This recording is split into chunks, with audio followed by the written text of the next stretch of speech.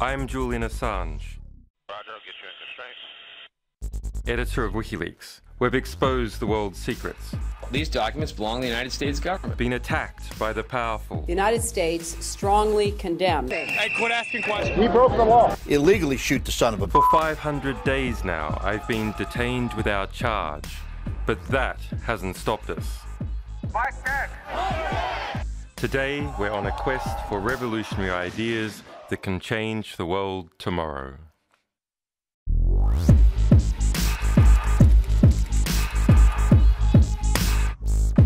A furious war over the future of our societies is underway.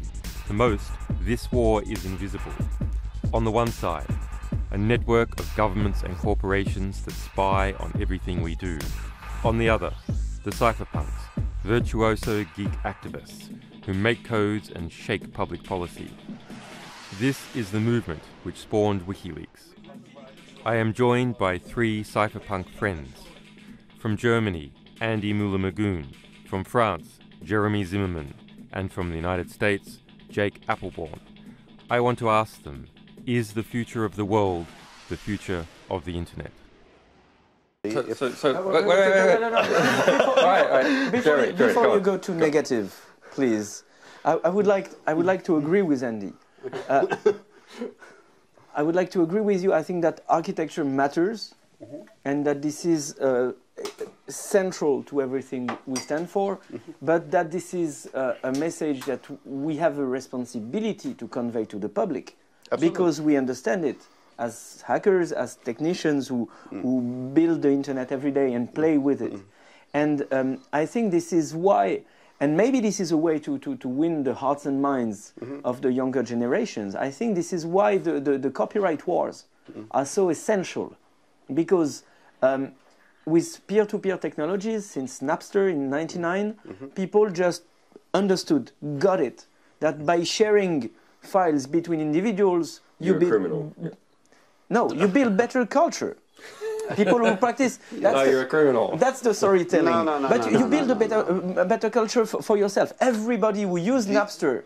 let me finish that, please. The history of the human race and the history of culture is the history of copying thoughts, modifying, and processing them further on. Culture is meant to be shared. And if you call it stealing, then you're like on the cynical... We've had in the West, since like the 1950s, we've had industrial culture. Yeah, but our culture has become sort of an industrial product. No, but I mean, I take your thoughts, I copy your thoughts, I modify them, I process them further on. If you want to copyright and restrict your thoughts, well... we are feeding the troll here, because he's playing the devil's advocate, and he's doing it very good. Yeah. So, yes... someone has to. You're not. But yes, in the political... It's such obvious bullshit. Yeah, it is bullshit. In the political storytelling, it is called stealing. But I want to make my point here, that everybody who used Napster back in '99 became a music fan, and then went to concerts and became a prescriptor telling everybody, oh, you should listen to those people, you should go to that concert, and so on. So people have had a practical example on how peer-to-peer technology, decentralized architecture. Actually, Napster was a bit centralized back in the time, but set the idea of a decentralized architecture. Everybody had a concrete example where a decentralized architecture brought good to society. And when it is about sharing culture, it is exactly the same when it is about sharing knowledge. And sharing of knowledge is what we are talking about when we are talking about rooting around censorship, or just about going through the political storytelling to build better democratic system and to make society better. So we have examples where decentralized services and sharing between individuals makes things better. And the counter example is the devil's advocate you were playing, where an industry comes and say, oh, this is stealing and this is killing everybody, killing artists, killing Hollywood, killing cinema, killing kittens and everything. And they have won battles in the past. And now we may be about to win the ACTA battle. And I once again have to disagree with the devil's advocate you've been playing earlier, is that if we win against ACTA, that has been so far the greatest example of circumventing of democracy, of sitting on the face of parliaments and international institutions, sitting on the face of public opinion and impose unacceptable measures through the back door, if we manage to kick that out, then we will set a precedent. Then we will have an opportunity to push for a positive agenda. When we will see, we will say, ACTA is over. Now let's go to something that really goes in the favor of public. And we're working towards that. And some conservative members of the European Parliament today now understand that individuals, when they share things, when they share files without a profit, shouldn't be enforced, shouldn't go to jail, shouldn't be punished.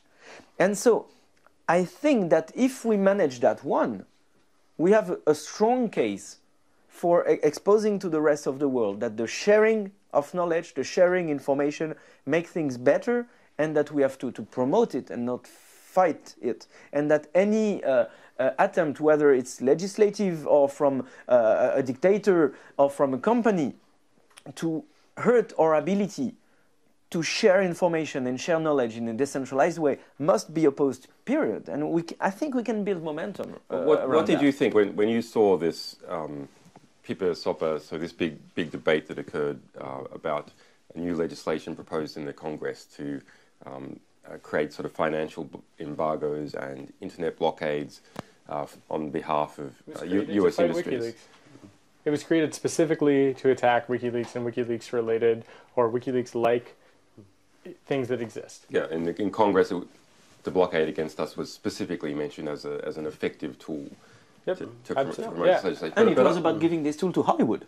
But so we had a big community campaign against it, and eventually Google and Wikipedia and a bunch of others joined that campaign. But I didn't go, okay, that's great, we've won that battle. That scared the hell out of me. Because I saw that Google suddenly saw itself as a political player and not just a distributor. And it felt that tremendous, enormous power over Congress. Google was just one bit of the SOPA and Tumblr, people I think, made more of an impact than Google did. I think. Tumblr and Wikipedia and tons of individual actions, very small actions you may never have heard of, but there were thousands of them being parallelized, going in the same direction, and that's again decentralized. That's decentralized political action, decentralized political movement that we've witnessed. Google may have been the biggest actor that you've noticed among the others, but I think it's more the long trail. What Congress said that it noticed. Yeah. So I think one thing that's worth mentioning, I mean, I take a little bit of an issue of what you said earlier, because you essentially promote the idea of a political vanguard. I mean, I don't think you meant to do that, but you did, and I just wanted to stop you right there. Because the peer-to-peer movement is explicitly against a political vanguard. It's the idea that we are all peers, and we can share between each other. We may provide different services, or we may provide different functionality. But I was going to quote Ross Anderson earlier, and once Ross Anderson said, he said to me, when I joined the peer-to-peer movement 50 years ago, which I thought was a fantastic opener, he explained that he wanted to ensure that we never uninvented the printing press. Because, you know, part of the thing here is that as we start to centralize services, as we start to centralize control of information systems, we actually do start to uninvent the printing press. Yeah. In the sense that when, you know, the Encyclopedia Britannica no longer prints books, and they only print CDs, boy, if you don't have a general purpose computer that can read those CDs, you don't have access to that knowledge. Now, in the case of the Encyclopedia Britannica, it doesn't matter because we have the Wikipedia and we have a lot of other material. But I don't think we're, as a society, that we're ready to... You're coughing. I don't think we're ready to... I'm not sure Wikipedia is all the way good compared as a resource. I mean, I don't trust a single page there that I didn't route myself. Yeah. Actually, because... Yeah, but the Encyclopedia Britannica is no different. It's just one source of many. And what matters is verification of the data. All I mean to say is that we should not promote this idea of a vanguard, because it is very dangerous, right? Just because people understand technology. Well, hang on, I'm not. Why? Well, I'll tell you. We're a bit of a vanguard. I'm not talking about vanguard. I'm just saying that we have new tools between our hands. I mean, we were mentioning the printing press. Another visionary, maybe less known in the non-French-speaking world, a friend of mine called Benjamin Bayard, said the printing press taught the people how to read. The internet taught the people how to write. For sure. And this is something very new. This is a new ability for everyone to be able to write and express itself. Yeah, but of filtering course, is becoming even more important these days. but the filtering. It's important how to filter. But filtering belongs I to. mean, understanding. And Of course, sure, because everybody talks and many people say bullshit. Yeah. And as Larry Lessig and I guess so many other teachers will tell you, we learn people, we teach people how to write. But when students give their papers, 99 point something % of them are crap. But nevertheless, we teach them how to write. And so, of course, people say bullshit on the internet. That's obvious. But to be able to use this ability to express yourself in public makes you, over time, more and more constructed in your way of speaking, more and more able to participate in complex discussions. And all the phenomena we're describing are built around engineered complexity that we need to break down in small parts in order to be able to understand and debate it serenely and so on. So it's not about a political vanguard. It's about channeling through the political system this new ability that we all have between our hands to express ourselves, to share our thought, to participate in the sharing of knowledge without being a member of a political party, of a media company, or whatever you needed as a centralized structure in the past to be able to express yourself. I want to look at sort of the three basic freedoms. So when I interviewed the head of Hezbollah, Hussein Nasrallah, there's a question as to whether Hezbollah had become... Where's that fucking drone strike? There was a question... What's that up there? Well, he has his own kind of house arrest as well, because he can't leave his secret location. But I'm not sure that I would make that comparison. Please don't make that comparison. You can edit that out, right? No. so there's a question as to whether Hezbollah... Sorry, guys. He was drunk, okay? He had some whiskey. But whether Hezbollah has the ingredients of a state. So has it actually become a state? And this is something that is mentioned in the US Embassy cables, that Hezbollah has developed its own fiber optic network in South Lebanon. So it has the three primary ingredients of a state. It has control over armed force within a particular region. It has a communications infrastructure that it has control over, and it has a financial infrastructure that it has control over. And we can also think about this as some kind of three basic liberties. The liberty of freedom of movement, physical freedom of movement, your ability to travel from one place to another, to not have armed force deployed against you. We can think about the liberty of freedom of thought, freedom of communication, which is inherently wrapped up in freedom of thought, inherently wrapped up in, if there is a pressure that might apply to you, on the privacy of the communication that you're having. Because if there's a threat against you from speaking publicly, the only way to safeguard your right to communicate is to communicate privately. And finally, the liberty of freedom of economic interaction.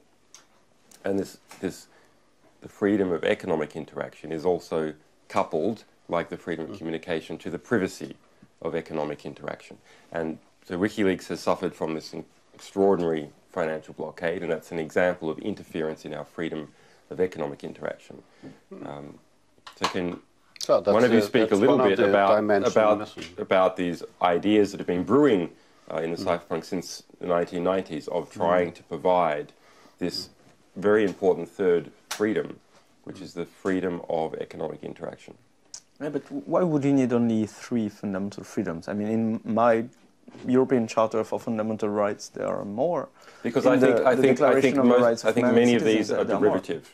So from the freedom of communication, you can every other freedom becomes known. That's the freedom to read and the freedom to write, for example. So that's the freedom to speak and the freedom to be able to read and the right to read any book. And it's the freedom of thought, because this communication is meaningless unless there's freedom of thought. But privacy would be contained in freedom of thought, because freedom of thought means it doesn't get out of your mind. Privacy becomes important either from a communitarian perspective, which is you need privacy in order to communicate freely and to think freely, or you need it for your economic interaction in some way. So I think these are more derivative freedoms, and these first three that I listed are the fundamental freedoms from which other freedoms derive. Well, there is a legal definition to fundamental freedom. Yeah, but this is I've read the EU Charter. I can tell you this is an absolute dog's breakfast of consensus. Okay, and the lobbies managed to put all intellectual sorts of property crazy things in the EU Charter. I do think there's a point where we can agree on, and that is that the money system, the economic infrastructure to interchange money totally sucks at the moment.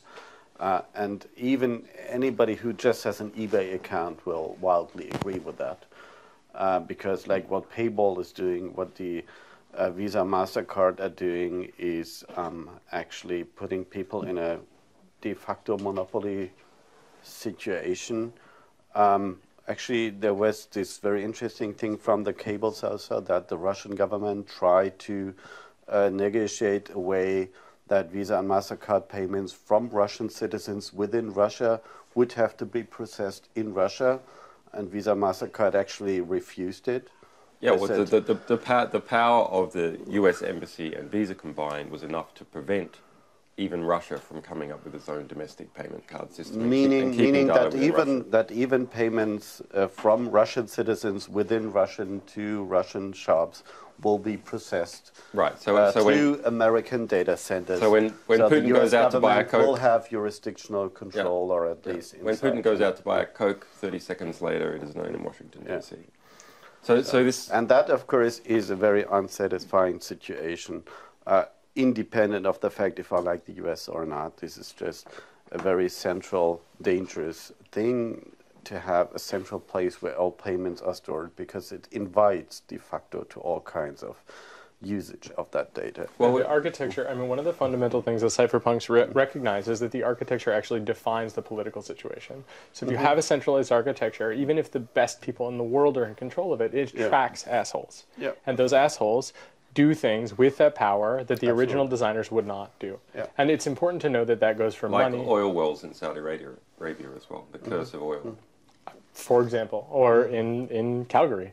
I mean, it's like, it's, you know, no matter where we look, we can see, especially with financial systems, that effectively, even if the people have the best of intentions, it doesn't matter. I mean, the architecture is the truth. It's true for the internet with regard to communications. The so-called lawful intercept systems, which is just a nice way of saying spying on people, right? That stuff was built, I think. Well, that's a euphemism, lawful interception. Yeah, absolutely. Well, like lawful murder. You've heard about that. The torture. Drone strikes on American citizens by the U.S. President Obama. You know, when he killed Anwar al-Awlaki's 16-year-old son in Yemen, that's lawful murder, right? Or targeted killing, as they put it, right? So so-called lawful intercept is the same thing. You just put lawful in front of everything, and then all of a sudden, because the state does it, it's legitimate. But it's, in fact, the architecture of the state that allows them to do that at all. And it is the architecture of the laws and the architecture of the technology just as the same as it's the architecture of financial systems. And what the cypherpunks wanted to do was to create systems where we could compensate each other in a truly free way, where it was not possible to interfere. Like Chaumian currencies, although I think, you know, you could argue that they're more centralized than is necessary, you know, the idea there is to be able to create anonymous currencies, right? As opposed to Visa and MasterCard, which is a tracking currency. So basically electronic cash, but without, say, serial numbers on the cash. Or serial numbers that allow you to validate that it's valid currency, but it doesn't allow you to know that you paid Andy, exactly. or what the amount was necessarily. It's recreating cash in the digital world, actually. I mean, so this is a sort of a basic freedom or basic liberty that we've had in traditional societies. We're exchanging items of value, whether they're this is like cash or so to say unsolved problem of the electronic world right now. There's this is an issue. Absolutely. In our traditional world, we have had, to a degree, freedom of movement. Not so great in some cases, but what we have had. Are you sure, Julian? I feel like your freedom of movement is a classic example of how free we really are. Well, no, they're going to put. The UK has announced it's going to put 100,000 people per year in my condition. 100,000 per year. So I think that is collapsing to a degree. There's a reason that my country shot up people from this country. You know, I mean, there's a reason we shot the British. Yeah, and it still exists today. The tyranny that what exists. your country does currently is privatizing prisons and guaranteeing by contracts the private companies running former US government prisons a specific 90% at least filling rate. Yeah, so that is like... Yeah, there's more people in US prisons now than there were in the Soviet Union. I mean, that is like... yeah, well, what is that? That is like capitalism as absurd as it can get. But this is the fallacy. This is this fallacy where, because I object to something that is wrong, you can suggest that I am part of something that is equally wrong. Come on. And I'm not suggesting that the United States is perfect. I think the United States is actually pretty great in a lot of ways, but specifically with regard to the Founding Fathers' rhetoric, right? I mean... Well, the Founding Fathers' rhetoric, I mean, is in clear dissolution the past 10 years. Well, I mean, yes, of course. All I mean to say by my comment about British tyranny and the situation that you find yourself in, right, is just that this is actually a cultural thing. This is where the society comes in, and where society is very important. And technology, for example, it's very difficult for the technology to supplant that. And with financial issues, it is the most dangerous thing to be working on. I mean, there's a reason that the person that created Bitcoin did so anonymously. You do not want to be the person that invents the first really successful electronic currency. Well, the guy who did e-gold ended up being prosecuted. Man, I mean, it's so incredibly frustrating, right? Because in a sense, this... But I think we should define these bits. So I want to go back to these three fundamental freedoms: freedom of communication, freedom of movement, and freedom of economic interaction. So if we look at the transition of our global society onto the internet, when we made that transition, the freedom of personal movement is unchanged, essentially. The freedom of communication is enhanced tremendously in some ways, in that we now can communicate to many more people. On the other hand, it is also tremendously degraded because there is no privacy anymore, and so our communications can be spied on and are spied on and stored, and as a result can be used against us. And so that elementary interaction that we have with people physically... Privacy is available, but it comes at a cost. Yeah. Yeah, so in this sort of militarization of these sort of interactions. And our economic interactions have suffered precisely the same consequences. Well, the loss of privacy for your in a traditional economic interaction, who knows about it? Well, the people who saw you who saw you go down to the market. Now, who knows about your economic interaction? If you buy with your Visa card something from your next door neighbor, which you could have done in a traditional market society, almost completely privately. Who knows about it now? Well, everybody knows about the data sharing between all the major Western powers. They all know about it and they store it forever. Julian, it's not wrong what you're saying, but I'm not sure you can really distinguish between point 2 and 3, because the internet, as we have it today, is infrastructure for our social, our economic, our cultural, our political, or our things. Certainly. So however the communication architecture is, the money is just bits. I mean, this is just a usage of the internet. So if the economic system is based on the electronic infrastructure, the architecture of the electric infrastructure says something how the money flow is going, how it's being controlled, how it's being centralized, and so on. So you're saying if we had privacy, in a way, the internet, I mean, if we had an anonymity of communication, we had privacy of communication. You're saying that we need to reestablish that. We need to reestablish that. I mean, everything has been thrown on the internet. The internet maybe was not even thought for that in the first days, but like the economic, companies said, well, it's more cheap to do that with the internet. The credit card companies, they previously had the ATM machines out there, had like X25 interfaces. So that was a separate network 10, 20 years ago. Now it's all TCP/IP because it's cheaper. Well, maybe X25 was separate for some people. How separate was it for you? Well, okay. We'll talk about X25 when the cameras are out. But it still exists, by the way. But what I'm saying is just that the architectural thing of the technology is becoming a key issue because it affects all the other areas. And that's what we need to actually rethink, meaning that if we want a decentral economic way of handling our payments, well, we need to take the infrastructure in our hands, right? So, with a big failing of Bitcoin, which is, Bitcoin, what is Bitcoin? Bitcoin is essentially an electronic currency which It attempts to do it in a decentralized manner. So instead of having the Federal Reserve, you have a bunch of people all across the world that together agree on what reality is and what the current currency is. And there's some computer programs that help facilitate it. And there's computer programs that help facilitate it. I want to explain it in a non-technical manner. So just, simply what I'll say is that it is an electronic currency, which is more, in fact, like a commodity than like a currency. And that people do determine how many euros it is to one Bitcoin. So it's a little bit like gold in this regard. And there's a cost of so-called mining of the Bitcoins, where you do search on a computer to find a Bitcoin. And the idea is that there's this computational complexity, and it's tied to the value of the thing. So in non-technical terms, what you could say is it's a way for me to send you currency and for you to confirm it without Andy really being able to interfere or to stop. There are some problems, though. It's not actually an anonymous currency. So this is actually a really bad thing, in my opinion. Now, but anyone could create an account. So it's this interesting hybrid where everything is locked. All transactions are public, completely auditable by everyone. But who has created an account is not public. Well, interestingly, if the people that had created Bitcoin had made it mandatory to use Tor, they would have been able, so you don't create an account, you create some cryptographic identifiers. It would have been possible if everything went over Tor as a core design that you did have location anonymity, even if you had long-term identifiers that identified you that could link your transactions together. And so it's important to define... This is an attempt to provide anonymous currency, but anyway, how is this... Just an electronic currency, not an anonymous currency. How's the attempt? Without entering into the technical considerations, I mean, they are of interest.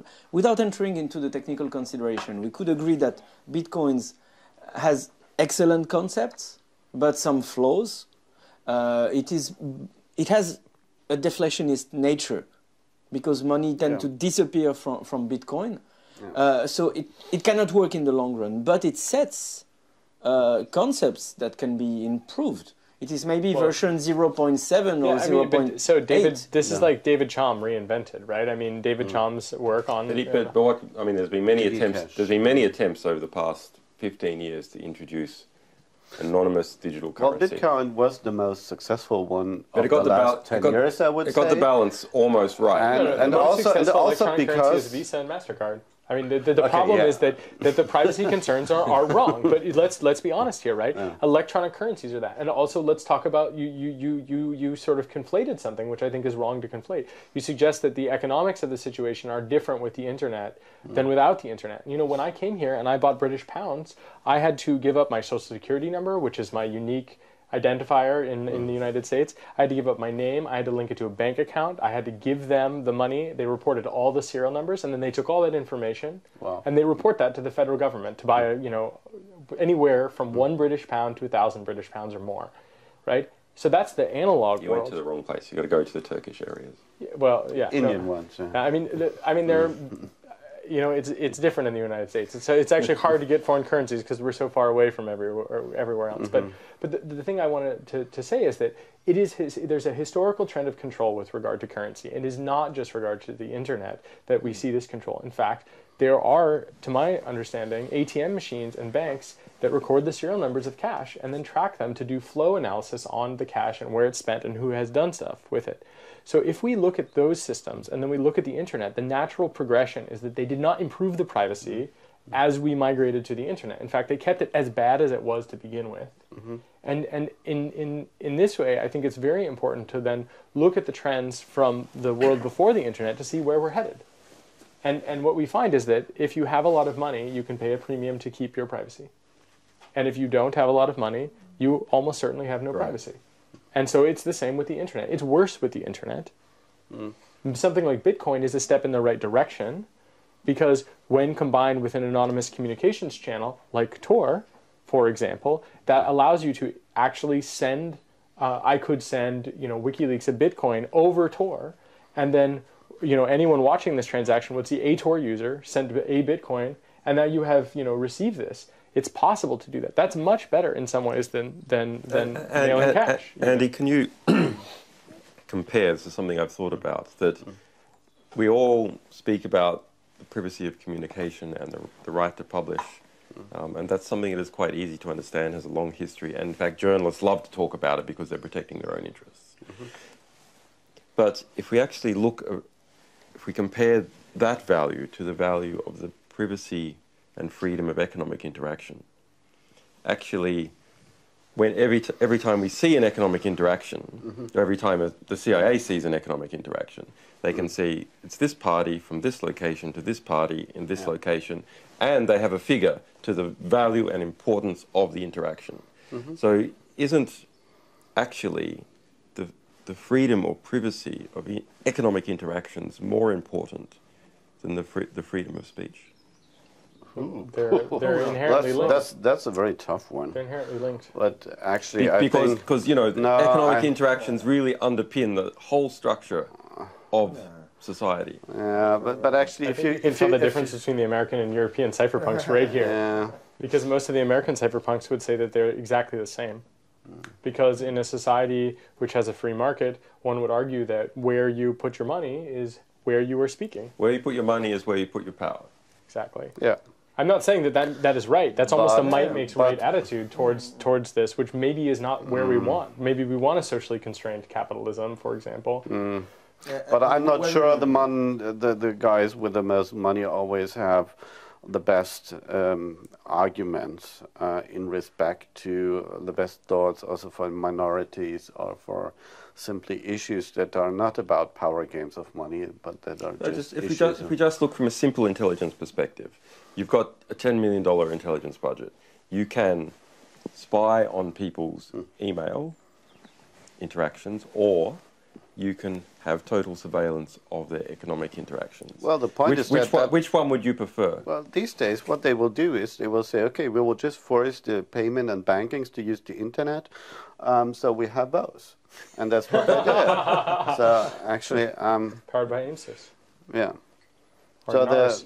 the point is indeed that there's no direct... and so actually, escape here. If we look at the of course, you can do things like using Tor to protect your communication. You can encrypt your phone calls. You can do secure messaging. With money, it's a lot more complicated, and we have these things called money laundering laws and so on. And they tell us that drug and terrorist organizations are like otherwise abusing the it's one of these abusing the infrastructure to do evil things. Actually, I'd be very interested to have more surveillance companies and government spendings to be transparent on these issues. But so the question is, what do we buy when we provide total anonymity of only the money system? What would happen actually? I think this might lead here and there to interesting areas where people make it themselves a little more easy and say, well, I can raise my voice, I can go to the parliament, but I can also just buy some politicians, which would... You're describing the US, right?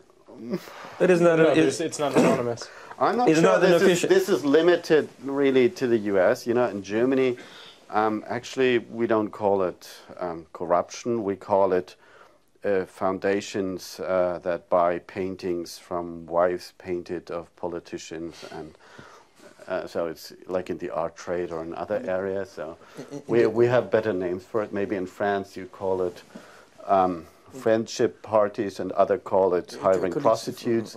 There's.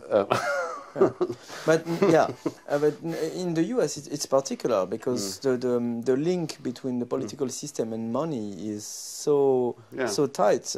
Larry Lessig, after 10 years of working on copyright issues, said, well, he didn't really give up, but he said that he gave up on trying to fix copyright because he found out that the problem wasn't the understanding that politicians had of what would a good copyright policy be. But the problem was that they were just too much linked to the industrial actors that were pushing for a bad copyright regime. And so he launched this initiative, changed Congress, and so on. And what was the name of this institution that demonstrated that 99.9 something of the votes of the US congressmen were directly aligned with where their campaign funding came from. So there is here a real problem.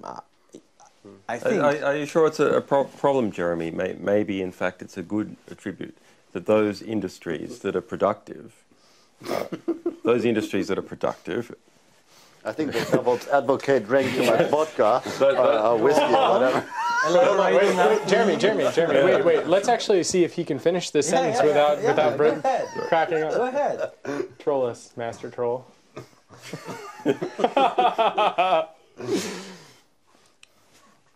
Those industries that are productive, that produce wealth, produce wealth for the whole society, in fact, because they're productive, they have the money in order to make sure that they continue to be productive, and that random legislation that comes out as a result of political myth-making isn't constraining their productive activities.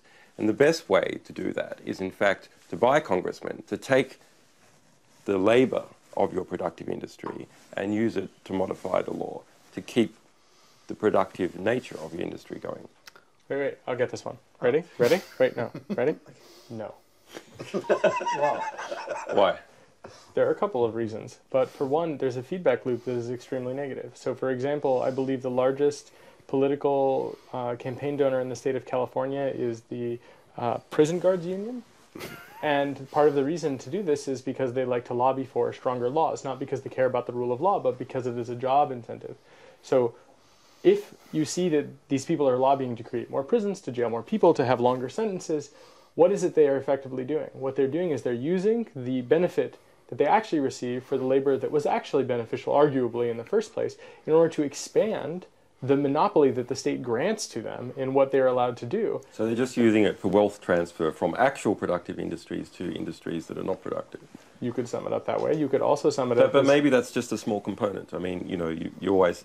every system is abused. Perhaps these, if you like, free riders that are just involved in wealth transfer. Yeah, perhaps those are a small element. So then in fact, the majority of the lobbying, the majority of the influence on Congress does actually come from productive industries, making sure that the laws continue to permit those productive industries from being productive. But you can measure that very easily, right? Because you can look to see which people wish to promote rent-seeking activities and wish to restrict the freedoms of other people and to restrict their liberties, to create a situation in which they themselves could not rise to be where they are today. And when they do those things, then you know that something has gone wrong, and they're just protecting the things that they've essentially created through an exploitation, usually by an appeal to emotion, where they say, "Gosh, stop the terrorists, stop the child pornographers, stop the money laundering, fight the war on drugs." And the thing is that maybe those things are all totally reasonable in the context that they're presented originally. And usually they are, right? Because generally speaking, we think that those things are bad because, in fact, there is a serious component in each one of them. Well, I'd like to actually get back to copyright and give you another example. As we had serious issues when cars came up, that, those who were running companies... Car companies. No, those who run companies actually transporting passengers with horses actually totally feared that this would, kill their business, which was true, but maybe it also makes sense of the poor horses. Actually, I had a scene where I was invited to the German Movie Companies Association, and before actually my speech, there was a professor from a university in Berlin, and he spoke super polite about the evolution of the human race and the development of culture, and that copying thoughts and processing them further on is like the key thing, that also like making movies is taking themes and putting them into a copy of, make it better understandable and putting it in a dramaturgic way and so on. And actually, so after his 40 minutes, the moderator brashly disrupted him and said, "Okay, so after you, just said that we should legalize theft, so let's say what this guy from the Chaos Computer Club has to say." And I was thinking, wow, what the fuck? I mean, if I'm going to speak out, will they let me out here alive, so? So, I mean, some industries just have business cases that is not subject to serving evolution.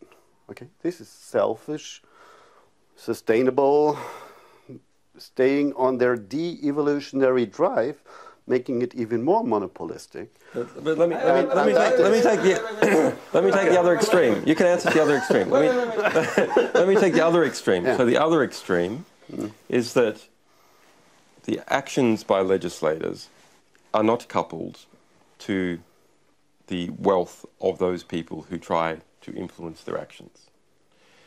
In other words, they're just coupled to the cultural memes that happen to be flowing around. So what people just believe, that they're not intrinsically coupled to whether something is wealth producing or wealth gaining is perhaps a better, more neutral description. Well, when you know, cassette came up, you know, audio tapes came up. Also, they thought that like the record industry is going to die. Yeah, exactly. The opposite happened. The record industry exploded. Exactly, and that's so that is like I think you're missing. I mean, okay, the question is what's the policy here? So what's the positive way we could formulate these things? I just wonder whether we couldn't, in fact, sort of standardize the actual practice in the United States and formalize it. So you do simply buy senators. No. So you actually buy them, and you actually buy votes in the Senate. Let's assume we had the money. Let's assume we had the money to buy the...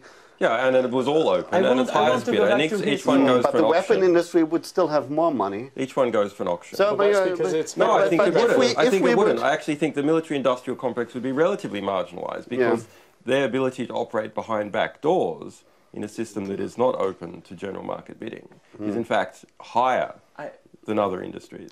But they have a system of privilege. I just want to go back to his Jeremy. I just want to have the privilege. You've got to address the clearance thing he just said there, because there's a fundamental inequality in the system.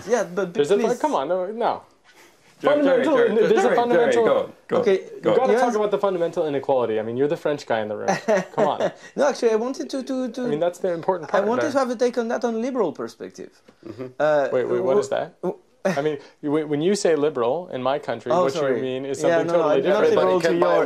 He means like economic liberal, anti-monopolistic liberal kind of perspective. When you say, let's let the dominant actors decide what the policy will be, I can answer you from the perspective of what was the internet in the last 15 years, where innovation was so-called bottom-up, where new practices emerge out of nothing, where a couple of guys in a garage invented a technology that spread like... for nearly everything, for Apple, for Google, for everything. YouTube. For everything that happened on the internet just boomed after being unknown a few months or few years before. So you cannot predict what will be the next innovation, and the pace of innovation is so fast that it has to go much faster than the policy-making process.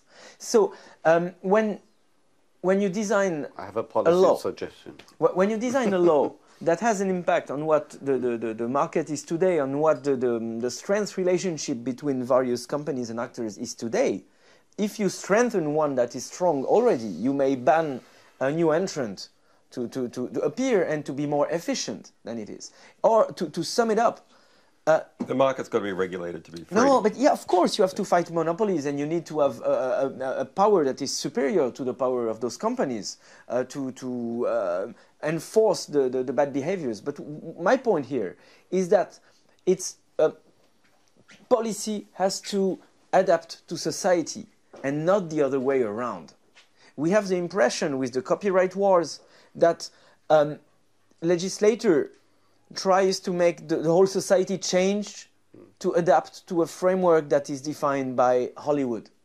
Say, okay, what you're doing when with your new cultural practice is just morally wrong. So if you don't want to stop it, then we'll design legal tools to make you stop doing what you think is good. This is not the way to make good policy. A good policy looks at the world and adapts from it in order to correct what is wrong and to enable what is good. So I'm convinced that when you enable the most powerful industrial actors to decide what policy should be, you don't go that way. Well, there was a guy... I'm sorry. No, I mean, I'm just trying to positively get us into thinking what would be a good policy. What you just formulated is, for me, at this stage, a little bit too complicated. I'm trying to simplify a little bit. So there's this guy called Heinz von Förster, like the godfather of cybernetics, who once made a set of rules. And one of the rules was always act in a way that you maximize, like you increase the options. So it's like always do things like policies, technology, whatever, where you have more, not less options. Chess strategy as well. Possibly, yeah. So the question is, because you mentioned like that the limitation of privacy, or let's say otherwise, the increase of privacy on money actings might have a negative effect. So we need to think, well, the money system right now has a specific logic, and the question is, how do we exclude the money system to take over other areas? Because it has the ability, unlike the communication sector, to affect and totally limit other areas. So if you can hire contract killers to do specific things, or if you can buy weapons and engage in a war with other countries, you're limiting other people's ability to piss you off. Well, it's also the ability to limit other people's option to live, to act, to do whatever. That's the same as but if a lot of people are pissed off... No, that's the same as communications networks, though, right? And wait a second. I mean, if I put more money in communications, then more people have more options. If I put more weapons on the market... you have the ability to surveil them more, you have more control. I want to restrict your weapon market, so... Sure, and you want to restrict my ability to sell that. How do you do that? How do you restrict my ability to transfer wealth, also through communications networks? Listen, the thing about the bailouts in the United States, it's not that the bailouts, you know, I mean, the bailouts were offensive for a whole bunch of reasons to many people, but one of the most offensive things is that it showed that wealth was just a series of bits in a computer system, and some people, with their begging in a very effective way, allowed many of the high bits to be set. And then what is the question? Why is there value in the system if you can just cheat the system and get your bits set high, and then everybody else who's struggling to get along doesn't even get to be acknowledged as even having bits that are worth flipping in the first place? So what you're saying is we need a totally different economic system. Because value... I'm saying that there's an economic value. Creating things of value is not today attached to economic value. No, I'm saying something. You could do bad things and generate money with it, and you can generate good things and you will not get a cent. Well, no, what I'm saying is that you can't decouple the economy from communication. I'm not talking about whether or not we need a different economic system. I'm not an economist, and I'm not even going to front a slight bit about that. Okay. I'm just going to say that there's some value in the communication systems and in the freedom of those communications. Just as there is value in freedom of economic, actual, bartering, whether it's like I have the right to give you something in exchange for your labor, just as I have the right to explain an idea and you have the right to tell me, what you think of my idea. And we can't say that the economic system exists in some kind of vacuum. The communication system is directly tied together with this, and this is part of society. And in fact, this is, I think, tied to this. If we're going to have this sort of reductionist freedom notion of the three freedoms you mentioned, this is obviously tied to freedom of movement, right? Like, you cannot even buy a plane ticket now without using a trackable currency, essentially, otherwise you're flagged, right? If you walk into an airport and you try to buy a ticket on the same day with cash, you're flagged. You get extra security searches. You cannot fly without identification. And if you were to be so unlucky as to buy your plane ticket with a credit card, they'll log everything about you, from your IP address to your browser. I mean, I actually have the Freedom of Information Act data for my Immigration's Customs Enforcement from a couple of years ago, because I thought someday maybe, it would be interesting to look at the differences. And so I caught it, and it sure enough has Roger, actually, his credit card number, his address where he was when he bought me a plane ticket for some work thing, the browser that he used, and everything about that plane ticket was all put together. And that went to the U.S. government. It wasn't just kept in the commercial processor. Right. So the commercial data was collected, sent to the government, and they were tied together. And the crazy thing here, or the thing that I find to be really crazy, is that it's essentially the merging of these three things you're talking about, right? It was my right to travel freely, It was my ability to buy that plane ticket or for someone else to purchase that plane ticket.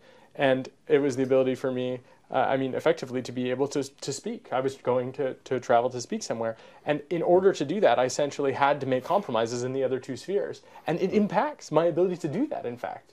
Especially when I find out later that that is what they have collected and that they put it together. And can you speak a little bit about this detainment that you've had at US airports and why that has occurred? Well, I mean, they've asserted that it occurs because I know why.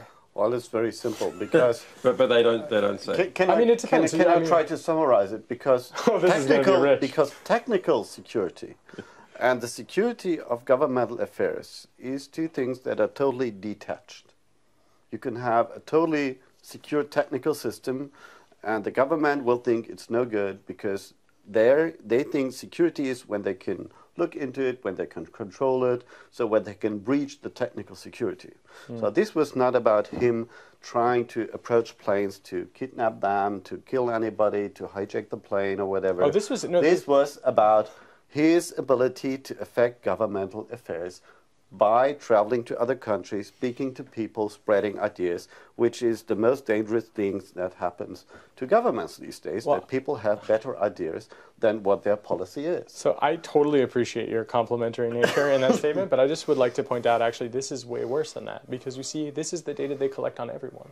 And this was before I did anything interesting at all. It was merely the fact that I was traveling, and the systems themselves, the architecture, promoted this information collection. This is before I was ever stopped for anything. It was before I was deported from Lebanon. It was before the U.S. government took a special interest in me. Maybe they forecasted it. Maybe they saw it earlier than you did. Of course they did, right? Partially because of collecting this data. But to speak to your point about what it is like, I mean, depending on when, they always give me different answers. But usually they say one response, which is, uniformly across the board, they say, because we can.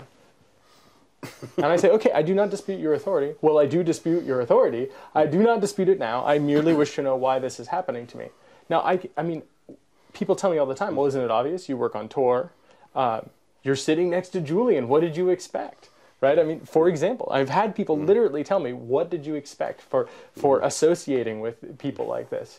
And it's fascinating to me because each of the different people, essentially, you usually in the Customs and Border Protection and Immigrations and Customs Enforcement in the United States, usually those groups of people that are holding me will tell me it is because they have the authority to do so more than anything else. I've also had them tell me bullshit like, oh, remember 9/11? That's why. Or because we want you to answer some questions and this is the place where you have the least amount of rights, we assert. And I mean, the stuff that they do in this, in this situation, they deny access to a lawyer, they'll deny access to a bathroom, but they'll give you water, right? They'll give you something to drink in order, like a diuretic, in order to convince you that you really want to cooperate in some way. They did this to pressure for political reasons. They asked me questions about how I feel about the Iraq War, how I feel about the Afghani War. Basically, all of these steps of the way, they repeated the tactics of the FBI during COINTELPRO, for example, where they specifically tried to assert through their authority to change political realities in my own life, and to try to pressure me not only to change them, but to give them some special access to what's going on in my head. And they've seized my property. I'm not even really at liberty to discuss all of the things that have occurred to me because it's a very murky gray area where I don't even know really whether or not all of the things that have happened to me, if I'm even allowed to talk about them. Like I think I'm the only, I'm sure it has happened to other people, but I've never heard of it happening to them. I was in the Toronto Pearson airport once while traveling home from an event where I was there visiting my family, and I was traveling back to Seattle where I was living at the time. They detained me, they put me in the secondary screening and then the tertiary screening, and then finally into a holding cell. And they held me for so long that when I was finally released and I missed my flight. But there's a curious thing, which is these pre-detention areas are actually technically U.S. soil on Canadian soil. And so they have a rule, though, that says that if you miss your flight or it's so long before the next flight, you have to leave. So I technically got kicked out of America by being detained for so long. And I had to enter Canada, fly across the country, rent a car, and then drive across the border. And when I got to the border, they said, how long have you been in Canada? And I said, well, 5 hours plus the detainment that happened in Toronto. So I've been in Canada about 8 hours. And they're like, well, come on in, we're going to detain you again.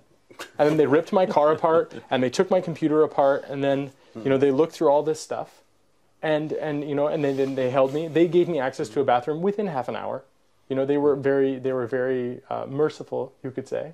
And this is this kind of, you know, they call it the border search exception. This kind of behavior is because they have the ability, they assert, to do this, and no one challenges them about it. So this has happened to you, but Chinese people I speak to, when they speak about the Great Firewall of China, in the West we talk about this in terms of censorship, and that it's blocking Chinese citizens from coming out and reading what is said about the Chinese government in the West, and by Chinese dissidents, and by the Falun and so on, and by the BBC, and to be fair, actual propaganda about China. But their concern is actually not about censorship. Their concern is that in order to have internet censorship, there must also be internet surveillance. In order to check what someone is looking at, to see whether it is permitted or denied, you must be seeing it, and therefore if you're seeing it, you can record it all. And so this has had a tremendous chilling effect on Chinese. Not that they're being censored, but everything that they read is being spied upon and recorded. In fact, that's true for all of us. So this is something that modifies, when people are aware of it, it modifies their behavior, and they become less resolute in complaining about various kinds of authorities. And that's the wrong answer, though. That's the wrong answer to that type of influence. I mean, their harassment of me at borders, for example, is not unique in that, you know, every Arab American since September 11th and before has had to deal with this. It's just that I refuse to let the privilege of having white skin and a U.S. passport go to waste in this. And I refuse to be silent about it because the things that they are doing are wrong, and the power that they are using, they are abusing. And we must stand up to those things, just in the same way that there are brave people in China that stand up to this, like Isaac Mao, for example. You know, he has been working, I think, very strongly against this type of censorship, effectively, because the right answer is not to just give in to this type of pressure merely because the government asserts it has the ability to do this. But I mean, Jeremy, why not? I mean, people have to live their lives. If there's pressure, they should respond, shouldn't they? But once again, we are talking politics, because what you say is basically that people should stand for their right, but people should understand why to do so, and then have the ability to communicate between each other and do so. I had the occasion to talk with some people from China, and I don't know if they were at some position in the state, or if they were selected for something in order to be able to go outside and talk to me.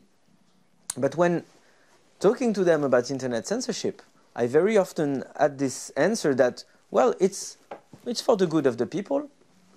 There is censorship, yes, because if there wasn't censorship, then there would be extremist behaviors, there would be things that we would all dislike. And so the government is taking those measures in order to make sure that everything goes well. That's the same argument for organ harvesting. Don't let those organs go to waste.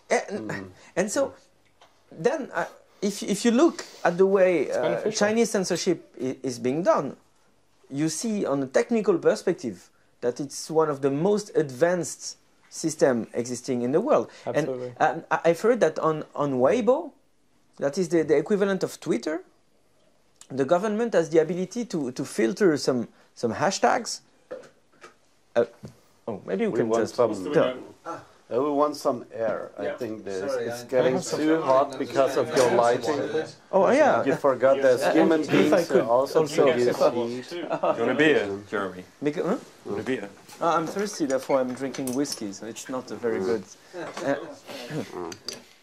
I mean, I think, you know, it's important to remember that when people talk about censorship in Asia, they like to talk about it in terms of the othering. And it's very important to note that when you search on Google in the United States, they say that they have omitted search results because of legal requirements. I mean, there is a difference between the two, both in how they're implemented and, of course, in the social reality of the how, the why, the where, even.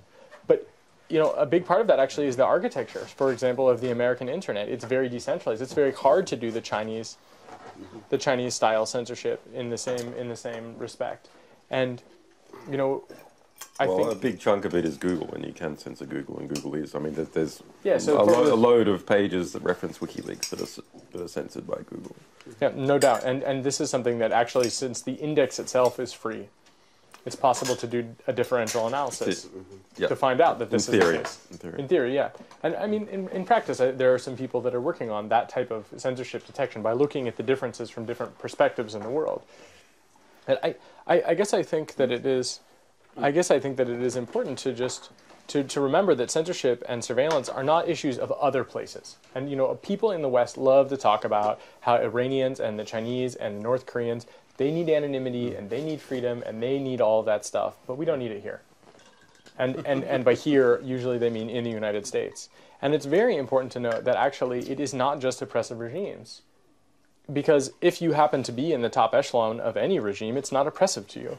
It turns out, right? But I mean, we consider the UK to be a wonderful place. We consider, generally people think Sweden is a pretty great place. And yet you can see that when you fall out of favor with the people in power, that, you know, you don't end up in a favorable position.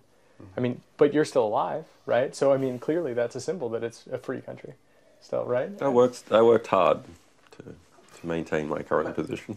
But my point is that it's but maybe we should actually speak about this. I mean, censorship. But Sweden? Internet censorship in the West. So this is very interesting. I've looked at the UK a lot, and so that's a real phenomena. So if we go back to 1954 and we look at the great Soviet encyclopedia, that encyclopedia, which was distributed everywhere, sometimes had amendments as politics changed in the Soviet Union. So in 1954, Beria, the head of the NKVD, died and fell out of political favor, and so his section, which described him in glowing terms, was removed. It was removed by the Encyclopedia Authority, posting out an amendment which was to be pasted into all those encyclopedias, and it's extremely obvious. And that is why I'm even mentioning this example. I'm mentioning this example because it was so obvious and so detectable that it became part of history, the attempt.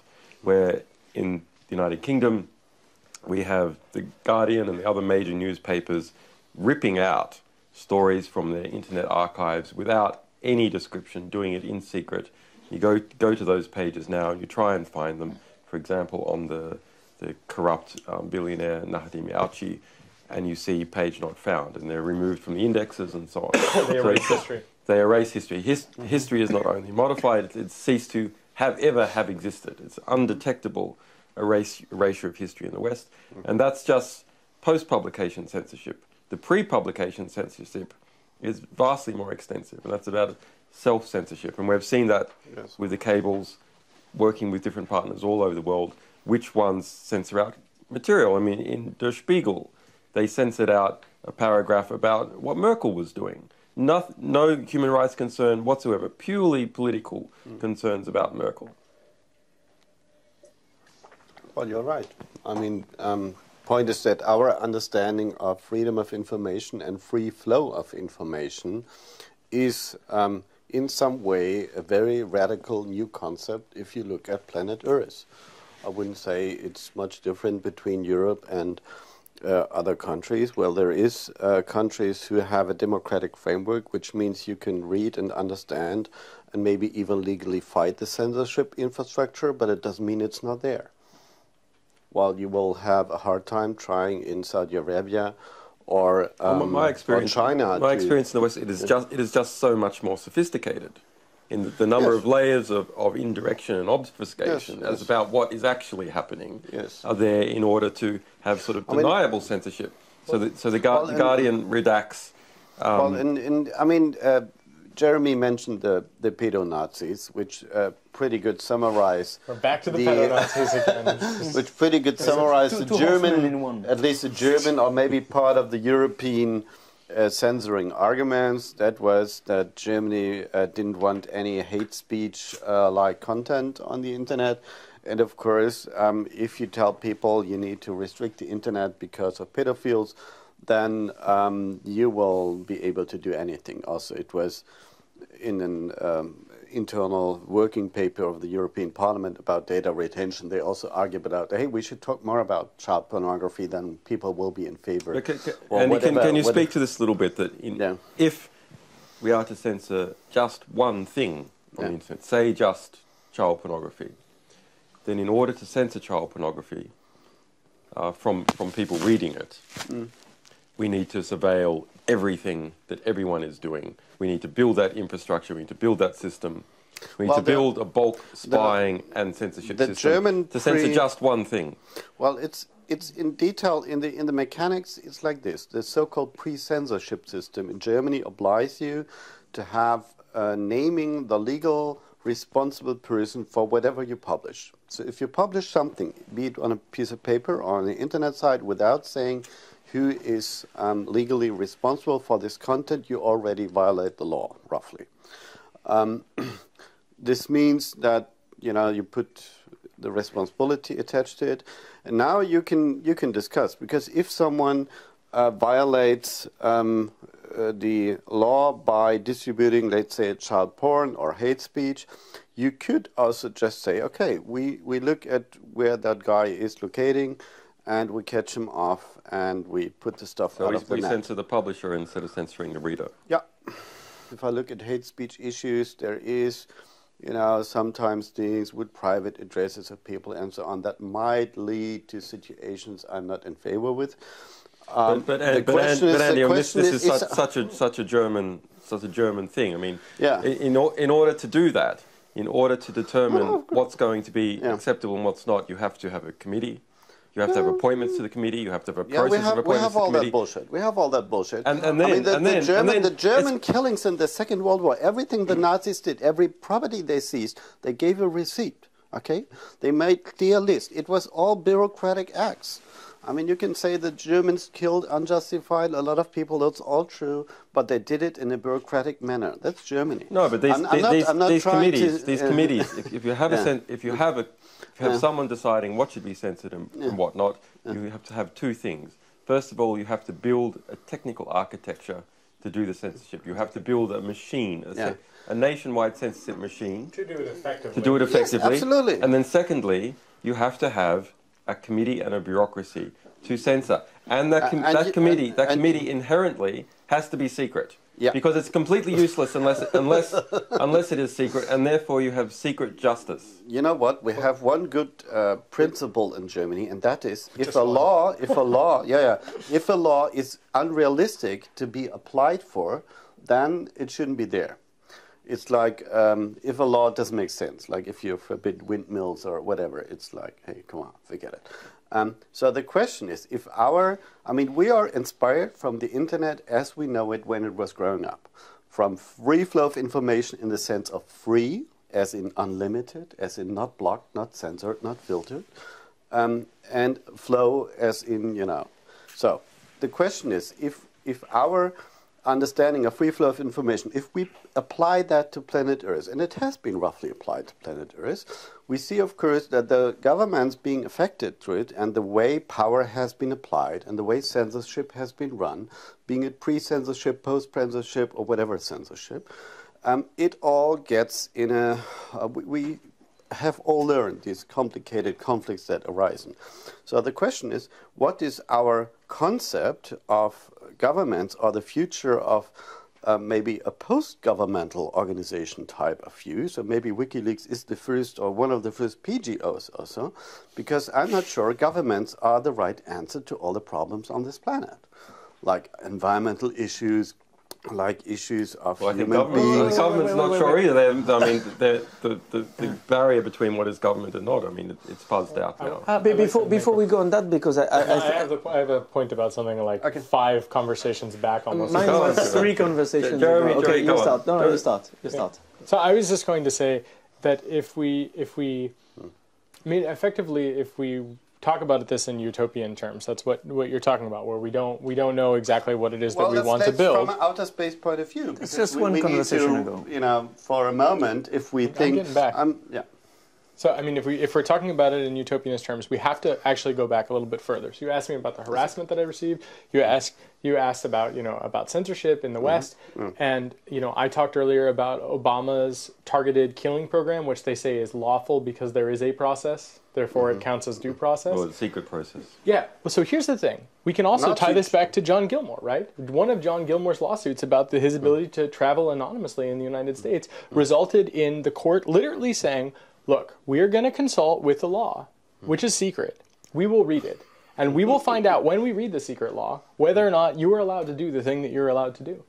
And they found, when they read the secret law, that in fact he was allowed to do it because it did not restrict him in what the secret law said. He never learned what the secret law was at all. And later, they changed the policies in response to him winning his lawsuit because the secret law, it turns out, was not restrictive enough in this way. And so it really... So they made it more restrictive. Effectively through enabling legislation of the bureaucracy. But it's important to note, the targeted assassination program, the harassment that people face at borders, the censorship that we find online, the censorship that corporations perform at the behest of a government or at the behest of a corporation, these things all tie back together. And what it really comes down to is that the state has too much power. At each of the places that we see these things come out, this is because the power has concentrated in that area and it has attracted people that abuse it or that push for its use.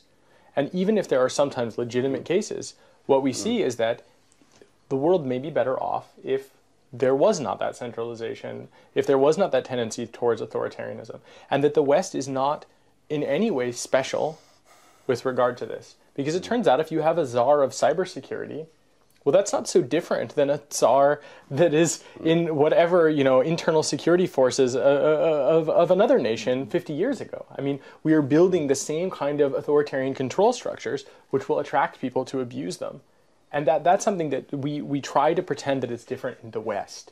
And it is not different in the West because there's a continuum of governance, which is authoritarianism and libertarianism. And I don't mean in like the political party in America sense. Sure. But in this sense, on that continuum, the United States is very far from the USSR in many, many ways. But it's a lot closer to the USSR than Christiania is in the heart of Copenhagen, in Denmark. And it is even further, I think, from a potential like utopianist world if we went and created a brand new colony on Mars or something. What we might build there, we want to move as far away from totalitarianism and from authoritarianism as we can. And these are failings when we don't have that. Once again, I think indeed all those topics are bound together. I'll try to make the link between 5 conversations ago and 3 conversations ago and what Andy was just saying. Because when we talk about concentrating power, we once again talk about architecture. And when we talk about internet censorship, it is about centralizing the power to determine what people may be able to access or not, and whether it's government censorship or also private-owned censorship. It is undue power. We have this example. Our website, laquadrature.net, got censored here in the UK by Orange UK for several weeks. It was among a list of websites that as a service Orange was providing to forbid to the less than 18 years old. So maybe we mentioned the term child pornography while we were opposing those type of legislations. Or maybe they just disliked us because we oppose their policy against net neutrality. We will never know.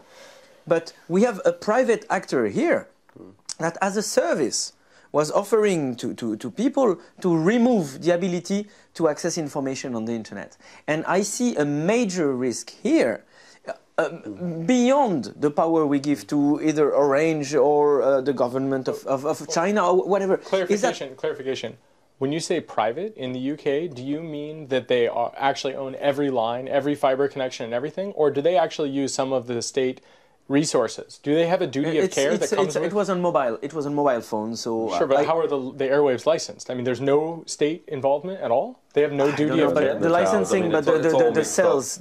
But my point is, beyond this, the architectural issue is also that by censoring the internets, we are making different internets. And lots of little broken internets. Yeah. Orange UK, when it censors La Quadrature du Net and afterwards, is different from Vodafone, is different from what they call internet in China, and so on. And precisely the very nature of the internet is that it is universal. Is that it has to be the same internet. They're creating a filter net. That's what it is. It's a pejorative term we should all use. It's about balkanizing the internet, transforming one unique universal internet for everyone, where we are all a peer, where we all have the very same capacity to access any content, service and application, and also the capacity to publish some, where we are all equal universally. They are transforming we all have the ability to communicate with each other equally. Wait. Whoever is they, whether it's government or company, they're changing the architecture of the internet from one universal network to a balkanization of small sub-networks. But what we are discussing since the beginning are all global issues. Whether we're talking of the financial system going awry, whether we're talking of corruption, whether we're talking of geopolitics or energy or environment, or I don't know. All of these are global problems that mankind is facing today. And we have still one global tool between our hands that enables better communication, better sharing of knowledge, better participation in political and democratic process. What I suspect is that a global, universal internet is the only tool we still have between our hands to address those global issues. And this is why this is a central fight that we have to fight, and that we all have a responsibility here to fight. Andy? Well, I totally agree that we need to ensure that the internet, in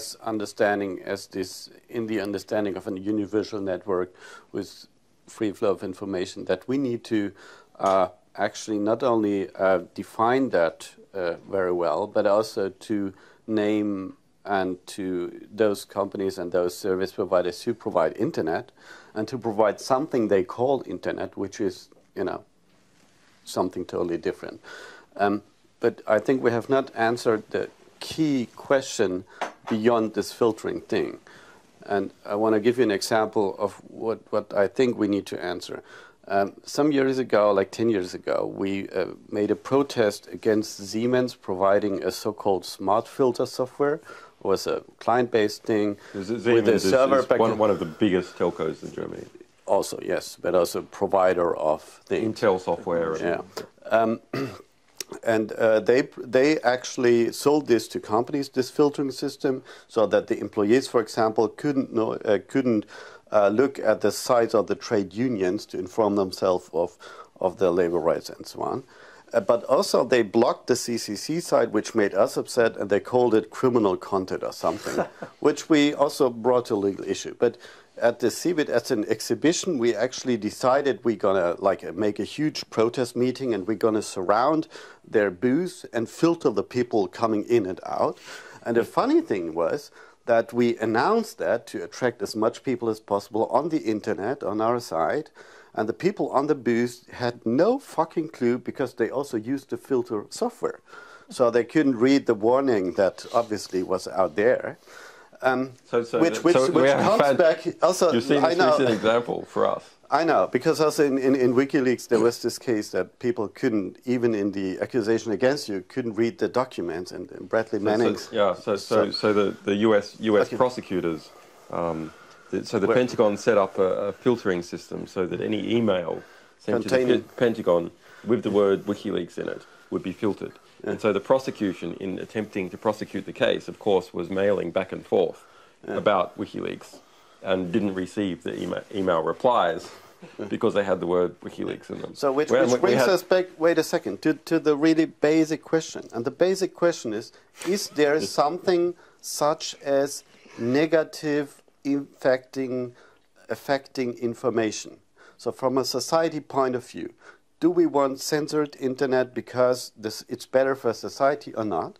And even if we talk about child pornography, you could argue, saying, wait a moment, this child pornography addresses a problem that is abuse of children, And in order to solve the problem, we need to know the problem. Right. So if you it filter provides it out, evidence for the crime. Yeah. Well, no, it provides a lobby. It's a representation of a crime scene that is obviously degrading. It's obviously degrading there's an argument about re-victimizing. That would be the most radical approach. But if we talk about Nazis or whatever, I mean, you still have to say we're talking about. I mean, we're talking about the question that people who have a family will ask themselves, well, isn't it better for the society to filter the bad things out so that we only stick to the good things?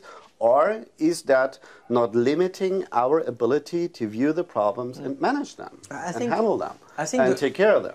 The solution is always another one than censorship. When we talk about child pornography, we shouldn't even use the word pornography. It's a representation of crime scenes, of child abuse. Yeah, okay. There's one thing to do, is to go to the servers, to disable the servers, to identify the people who uploaded the content, in order to identify the people who produced the content, who abused the children in the first place. And whenever there is a network of people, a commercial network and so on, go and arrest the people. And when we pass laws, and we have one in France, and you have an administrative authority from the Minister of Interior that decide which websites will be blocked access to. When we decide those laws, we remove an incentive to the investigative services to go and find the people who do the bad stuff by saying, oh, we just removed access to the bad stuff. Like we put a hand in front of the eyes of somebody looking at the problem, therefore we solved the problem. So just from that perspective, I think I think it is enough to describe it like this. We all agree that we should remove those images from the internet. Bullshit. I'm sorry. I'm squirming over here. It's so frustrating to hear the argument that you're making. I want to throw up, right? Because what you just did is you said, I want to use my position of power to assert my authority over other people. I want to erase history. And I mean, maybe I'm an extremist in this case, and in many other cases, I'm sure. But I'm just going to go out on a limb here. This is actually an example of where erasing history does a disservice. Right? It turns out that with the internet, we learned that there's an epidemic in society of child abuse. That's what we learned with this child pornography issue. I think it's better to call it child exploitation. We see evidence of this. Covering it up, erasing it, is, I think, a travesty to do that. Because, in fact, you can learn so much about society as a whole. For example, you can learn... And I mean, I'm obviously never going to have a career in politics after I finish this sentence. But I mean, just to be clear about this, right? I mean, you learn, for example, who is producing it. You learn about the people that are victimized. It is impossible for people to ignore the problem. It means that you have to pay for it. You have to start searching out the actual the cause that creates this, which is the exploiters of the children. Which, I mean, ironically, some surveillance technology might be useful here in facial recognition of people, looking at the metadata in the images, erasing that, making sure that we live in a world where it's possible to erase some stuff and not other stuff, creating these administrative bodies for censorship and for policing. That's a slippery slope, which, as we have seen, has turned directly to copyright. It has turned to many other systems. And just because it is a noble cause to go after that, maybe we should not take the easy way out. Maybe, in fact, we should try to solve crimes. Maybe, in fact, we should try to help those that are victimized. Maybe, even though there is a cost to that kind of helping, maybe instead of ignoring the problem, we should look at the fact that society as a whole has this big problem, and it manifests on the internet in a particular way. Like, for example, Polaroid, when they built the Swinger camera, this instant camera for taking pictures, people started to take abusive pictures with those as well, right? But the answer is not to destroy a medium or to police that medium. It is, when you find evidence, to prosecute the crimes that the medium has documented. It is not to weaken that medium. It is not to cripple society as a whole over this thing. Because take for example here, we talk about child pornographers, let's talk about the police, right? The police on a regular basis in many countries abuse people, right? There are probably more abusive cops on the internet than there are child pornographers on the internet. Almost certainly more. But I mean, we know there's a N number of policemen in the world, and we know there's X number of those policemen that have committed ethical violations, usually violent violations. If we look just at the Occupy movement, for example, we see this. Shall we censor the internet because we know some cops are bad? Shall we cripple the police's ability to do good policing work? Well, there's a question about re-victimization. if there's yes, as long as those cops are online, I am being re-victimized. Your image of being beaten by a policeman, you'd say this is re-victimization. I mean, I would say that the protection of the integrity of history of what actually happened in our world is more important. That re-victimization does occur, but nonetheless to set up a regime, a censorship regime, which is capable of removing out chunks of history, means that we cannot address the problem because we can't see what the problem is. And the cops I've worked with in Australia, they're not happy, actually, about filtering systems. Because when people can't see that there's child pornography on the internet, it removes the lobby. It removes a lobby that funds the cops to stop it. Yeah. The point on which we agree, I think is the most important one, is that in the end it's the individual responsibility of the people who do the content, the child abuse material and things like that. That really matters and on which cops should work. Right, we don't agree. That's not what I said. No. Jeremy's talking about doing, not publishing. There's a difference. Are you? Yeah, are you I'm sure? talking about producing. I'm talking about the production of the content is not the issue. Actually, that's what I'm. Just a minor clarification. If, for example, you have abused a child and Andy took a picture of this as proof, I don't think Andy should be prosecuted. People who abuse, it's but aiding and abetting. Some people abused maybe the child to prove the pictures, right? Of course they do. And, but and I mean, there's also an economic thing involved here. So I agree with that entirely. I'm making a distinction here, which is to say that the content itself is a historical record, which is evidence of a crime.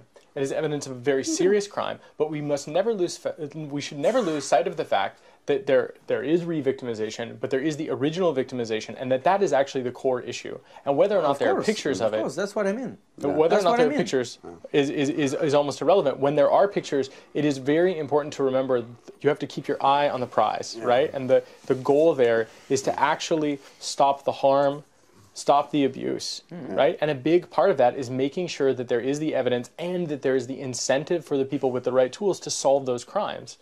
I mean, that I think is incredibly important. And people really lose sight of that because the easy thing to do is to pretend that it doesn't exist.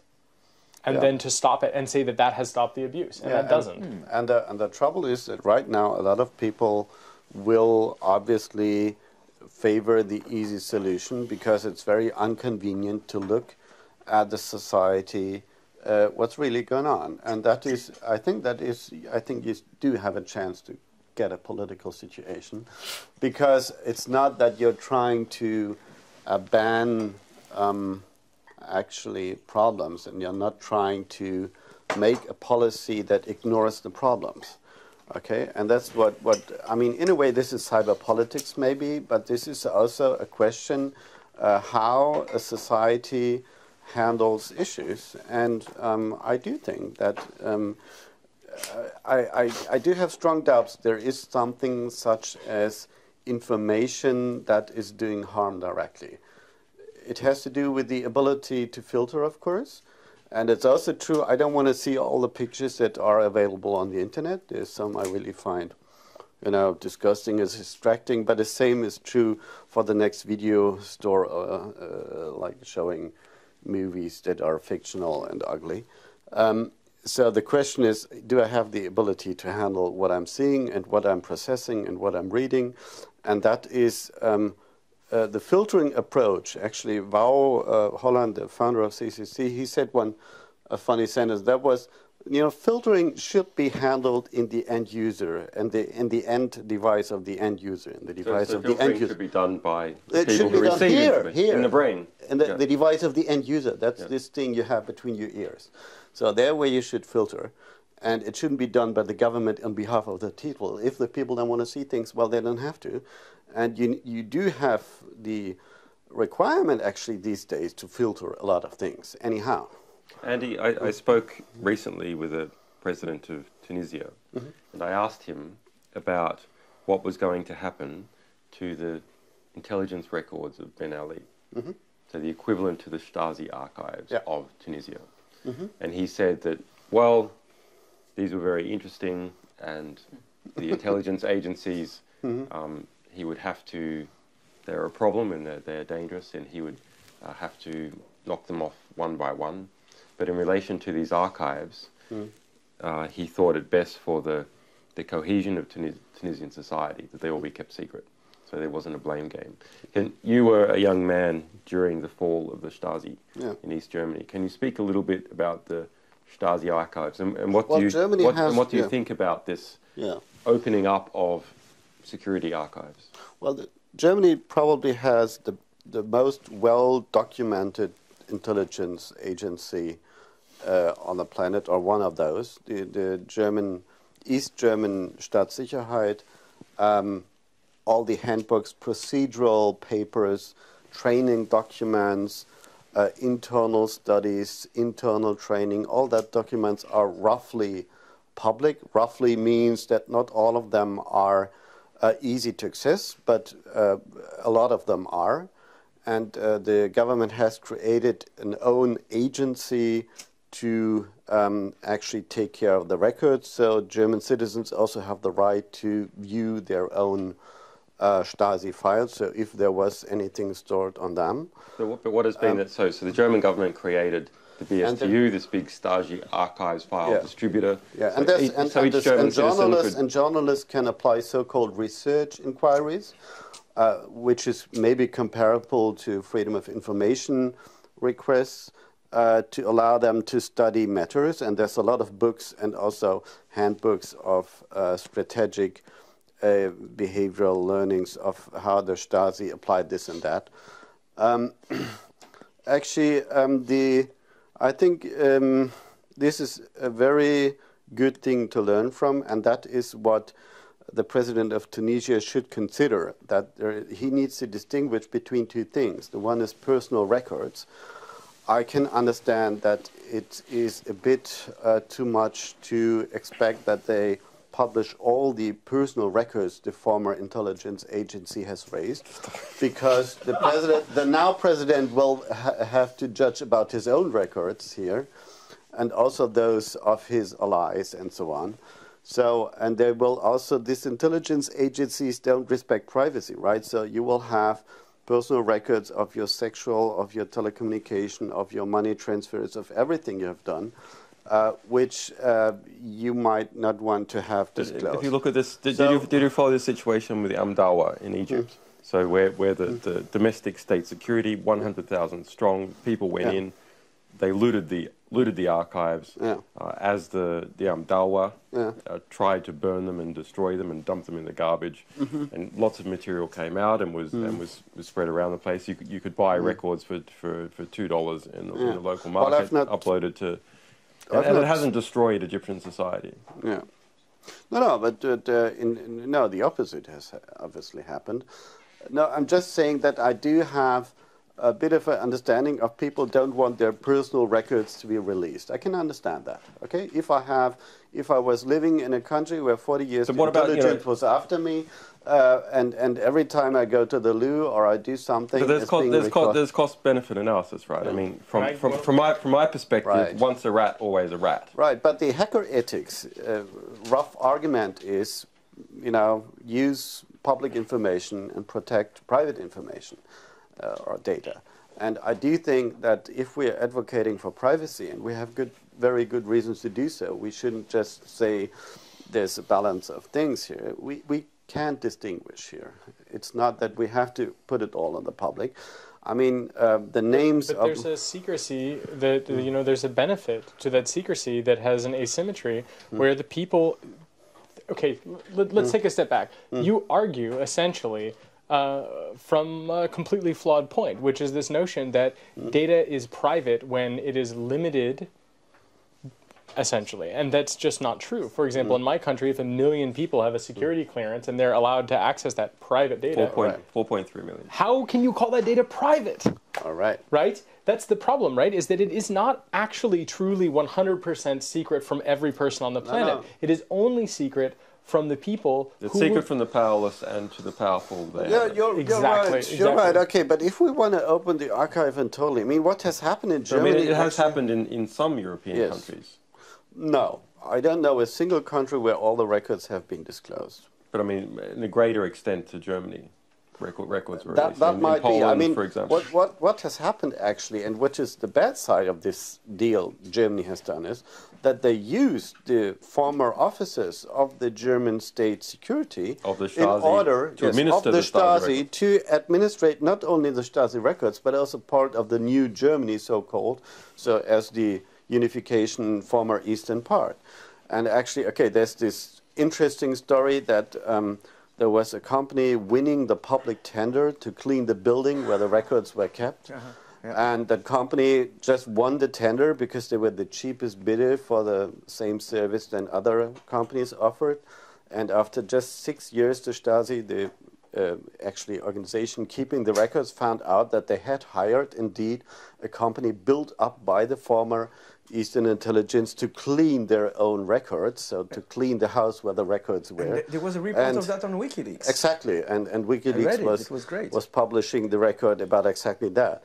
So you are right that once these records are created and they are in the hands of evil people, it is hard to declare privacy. But I mean, it's not... We can go to a broader issue, though. So the internet has led to an explosion of the amount of information that is available to the public. Yeah. It's just extraordinary. The educative function is extraordinary.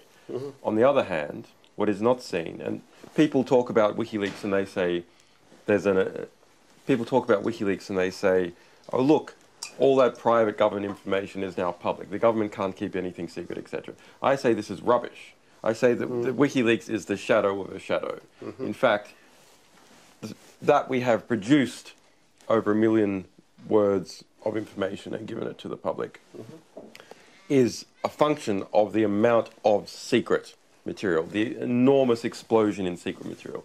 And in fact, powerful groups have such a vast amount of secret material now that it dwarfs the amount of publicly available material. And the operations of WikiLeaks are just a percentage fraction of this privately held material. So do you think, when you look at the balance between powerful insiders knowing every credit card transaction in the world, and on the other hand, being able to Google and search for the blogs of the world and people's comments, how do you see this balance?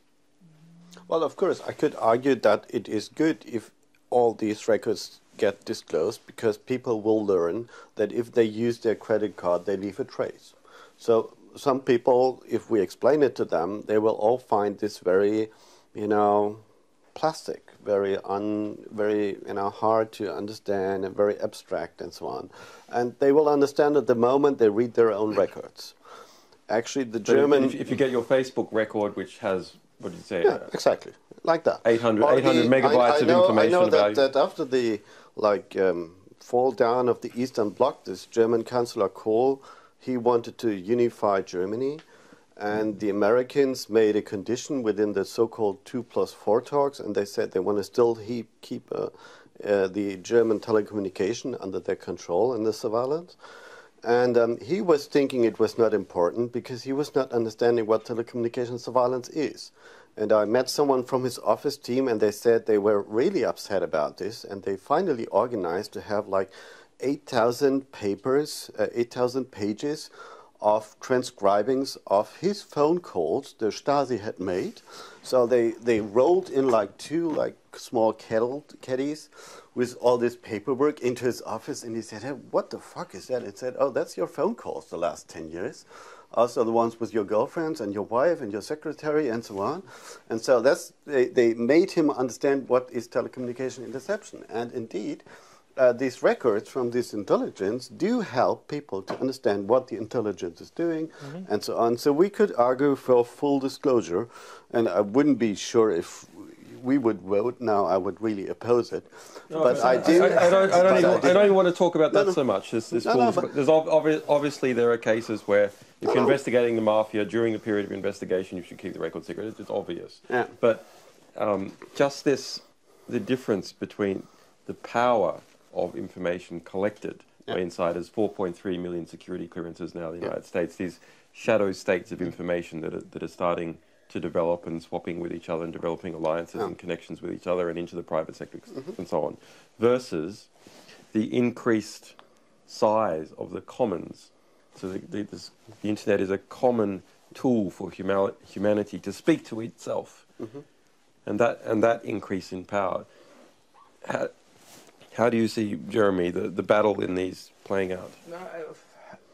Several things I note here. This debate about full disclosure makes me think of was it this group known as LOLSEC that's at some points released 70 million records from was it Sony, all the users' data from Sony, and you could see all the addresses, email addresses and passwords, and I think there were even credit card details from 70 million users.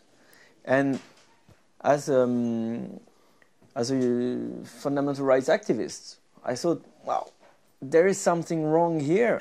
If to prove your point or to have fun or to whatever, you disclose people's personal data. I was very uncomfortable with seeing those people's email addresses in the record.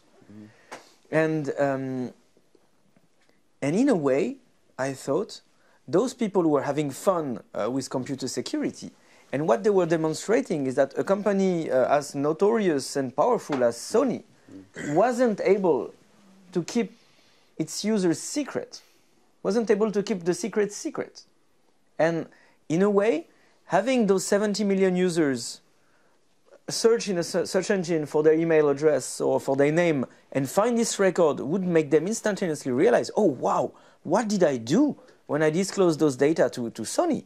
What does it mean to give personal data to a company? Can I trust a personal messenger? If I can just interrupt for a moment, we have 5 minutes of film left. Well, it does create awareness, which is a good thing. But I thought that digital technology is enabled for infinity of information. So we have. What the fuck is going on? I wanted to pledge something about the Stasi record. No. We have 5 minutes left. So we've gone through all these pessimistic scenarios. So now I want to look at a potential utopian scenario, which is we have the radicalization of internet youth, and now that is approaching the majority of youth.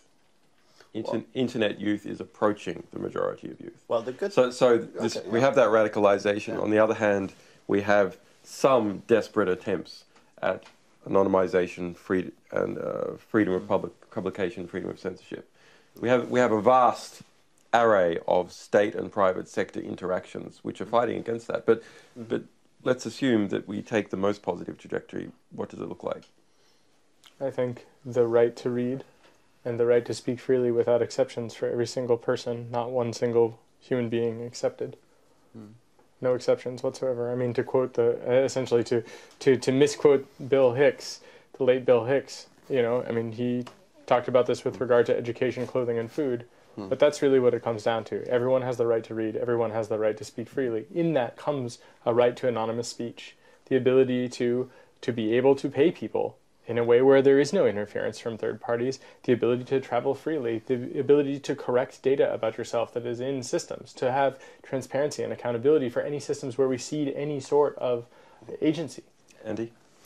I would add the thought to it that with the increase of information processing systems being around and the network side of it, also with the availability of tools like Tor and encryption and so on, the amount of data that can be suppressed is pretty low, meaning that governments need to adjust to that, and they know it.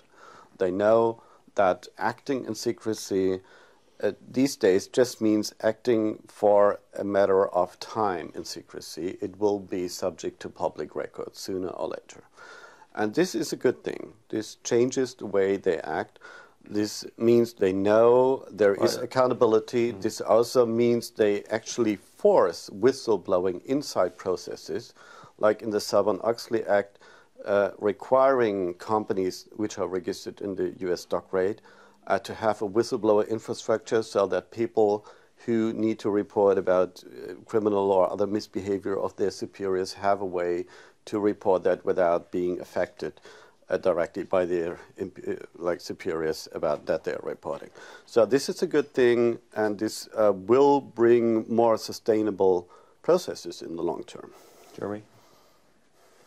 Well, adding to what Jake just said, I think we must make it clear for everyone that a free, open and universal internet is probably the most important tool that we have to address the global issues that are at stake, and that protecting it is probably one of the most essential tasks that our generation has between its hands. And that when somebody somewhere, whether it's a government or a company, restricts some people's ability to access the universal internet, it's the whole internet that is affected. It's the whole of humanity that is being restricted. And that we are witnessing that we can collectively increase the political cost of taking this decision, that we can, all of the citizens accessing a free internet, deter those behavior, that waiting to find something else, something better than the democratic representative system that we live into. We can... Can I interrupt you, Jeremy? We have that one. Yeah, can you come over here? John, are you out? I'm out. Yeah. Can we just put this one? No. So how many more? Laura, can you come over here? Just for a sec. It's about battery or memory? That's just memory. How many cards have we got back now? This is unformatted empty one. So that has definitely been had the footage. Yeah, Simon's giving that back to me. Lovely. Jeremy, can you remember where you were in the middle of your terror race? I'll trick You were getting back going again, yeah? Sure to touch on building alternatives as a sort of important goal for this type of thing, because we've gone like from really positive to horribly negative, and I think the most important thing for people watching this is there's some 16-year-old kid at home that didn't find the rubber hose file system yet. And what he needs to know is that he could be the person that is writing that tomorrow. But it'll be his version of it for his context. And I think we should really talk about that as it's important to talk about building alternatives. We will, but we have more time for conclusion now. After Jeremy. We have an idea of how much time we have? Do we have? Just keep going. Okay, that's good. That's good. Not for the rest of the night. Well, you can keep on talking. Yeah, we could. Yeah, that's what he's trying to do point. is get your vision of utopia. Well, so Jeremy, you were speaking about the importance of fighting for this universal medium that we have, which is the internet, which has become our global way to understand global problems and each other. We are beginning to see that as networked citizens, we have a power to weight in the political decisions, and that we can make our elected representatives and our government more accountable for what they do when they take bad decisions that affect our fundamental freedoms and that affect a free, global, universal internet. So I think we should practice that. We should continue to share knowledge about how to do it. We should continue to improve our ways of action, the way we exchange tactics about going to the parliament, about exposing what the politicians are doing, about exposing the influence of industrial lobbyists on the policy-making protest, that we should continue to build tools to make citizens more able to build their own decentralized, encrypted infrastructures, to own their communication infrastructure, that we should promote these ideas in the whole of society as a way to build a better world, and that we are beginning to do it. We should just continue. Jake, if you look at people like Morozov's description of the problems in the internet, actually this was shadowed long ago by the cypherpunks, and it wasn't a view that one should simply complain about the burgeoning surveillance state and so on, but in fact we can in fact build the tools of a new democracy. It's a physical thing. We can actually build them with our minds, distribute them to other people, and that technology and science is not neutral. That in fact there are particular forms of technology that can give us these fundamental rights and freedoms that many people have aspired to for so long. Absolutely. The key thing I think that people should walk away with, especially if there's some 16-year-old or 18-year-old person that wishes they could make the world a better place, the thing they have to know is that nobody sitting here and nobody anywhere in the world was born with the accomplishments that they later have on their grave. we all build alternatives. Everybody here has built alternatives, and everyone, especially with the internet, is empowered to do that for the context that they exist inside of. And it is not that they have a duty to do it, but it is that if they wish to do this, they can. And if they do that, they will impact many people, especially with regard to the internet. Building those alternatives has an amplification, a magnification, where I think you use it's not just for you. If you build something, you can serve it to 1 billion people. For example, or if you participate in building an anonymity network like the Tor network, for example, if you participate in that, you help to build the alternative of anonymous communication where previously it did not exist. It's about sharing that knowledge, sharing the knowledge freely, and enabling communication channels for knowledge to flow free. This is what you're doing. Tor wouldn't be free software. It wouldn't be as widely spread as it is today.